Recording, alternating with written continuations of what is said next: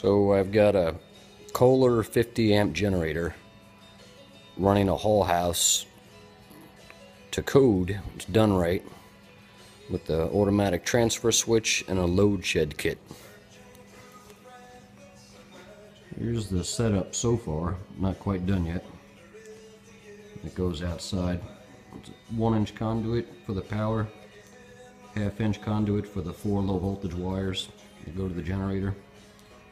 You also need a 120 volt circuit going out to the generator to charge the battery, and the controls get its power from that. So the old service here,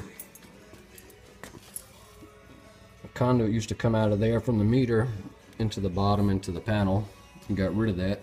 Ran a new SE cable up the wall and poking out to the line side of the transfer switch. And then there's the 2 loads out. It's the generator feed right there. And the back bottom, that's the load back out to the house, which just comes right back and feeding the house. Now, this big module was added on. If I had a 200 amp generator, I wouldn't need all this.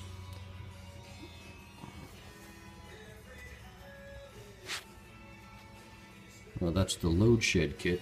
What that does, incorporate these relay boxes. You can shed 4 loads.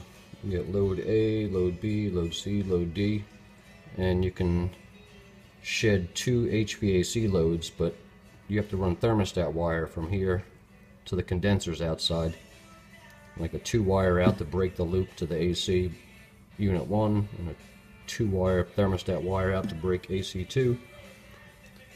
And these right here, when the generator, it's got a CT here that monitors the generator current. If the generator voltage starts dropping down from too much stuff being used, what this load shed kit does, it'll send power out on load 1 first. And that goes up, activates that relay and tells it to open up, and it won't let power go through anymore. That's the dryer.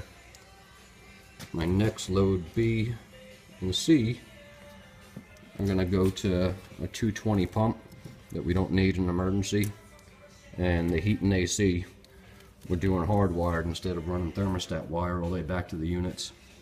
So this 50 amp line does all their heat and air, so that'll open up last, and that's how you shed the loads. Basically took the wire, pulled it out of the panel, put it straight into the back of the box, and then came back out of the box into the panel. Doing the same thing here. Took the old 50 amp heat and AC out of the panel, and a new wire back up into the panel. And same thing with the pump. Pulled the old pump out and a new pump wire up. And then I gotta get 120 volt coils from B to this contactor. It'll come out of the load shed through that 1/2-inch pipe. It goes to the contacts here, right there and right there. That tells this relay to open and not send power to the pump anymore. And then I'll pass through a second wire in that conduit, come into this relay, and that will tell this one to open up, killing the heat and air. And that's about how you do it.